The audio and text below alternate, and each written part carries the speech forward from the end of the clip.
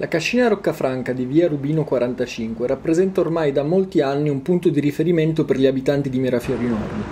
un luogo di incontro gestito da volontari che garantisce diversi servizi per cittadini di tutte le età. Ecograffi ha intervistato il direttore della Cascina Renato Bergamin.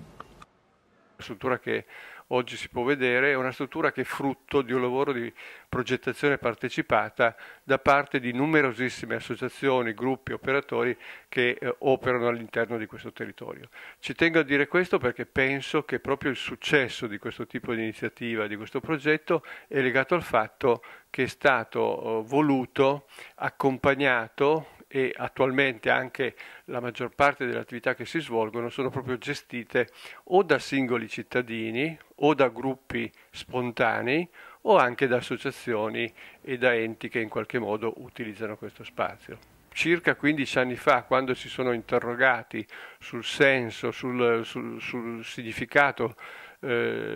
soprattutto sulle funzioni che poteva avere questo tipo di struttura,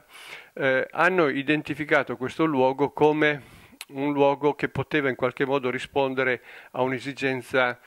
forte di relazioni. L'analisi che era stata fatta in quel periodo è che sempre di più nelle città e nelle periferie in modo particolare ci sono sempre meno luoghi ed occasioni che consentono alle persone di costruire, di tessere dei legami significativi con le persone, di costruire delle relazioni significative con le persone. Cosa può trovare un cittadino che abita in questo quartiere in questo tipo di struttura? E può trovare tantissime cose, perché noi quando abbiamo pensato a questo progetto l'abbiamo pensato come un luogo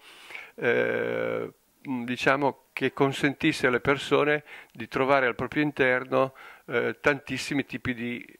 attività diverse, quindi una struttura molto articolata nelle proposte che fa, articolata sia nelle proposte per fascia d'età. Qui dentro ci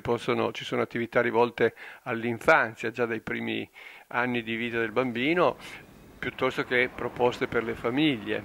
ma per i ragazzi, per i giovani, per gli adulti in generale e un'attenzione particolare anche alle attività per gli anziani, quindi uno spazio per tutte le fasce d'età. E anche uno sportello di accoglienza, un luogo di accoglienza perché accoglie non solo i bisogni, le difficoltà, ma accoglie anche le disponibilità, la volontà di fare. Molti cittadini, sempre di più, vengono e ci chiedono di poter fare qualche cosa, cioè manifestano l'interesse di partecipare più attivamente a partire dalle competenze più o meno diciamo importanti che possiedono. C'è chi viene per fare semplicemente il volontariato, chi porta ad esempio delle competenze legate alla propria professionalità. La caratteristica di questo spazio è che noi siamo molto attenti ad accogliere le idee e i progetti che le persone possono portare.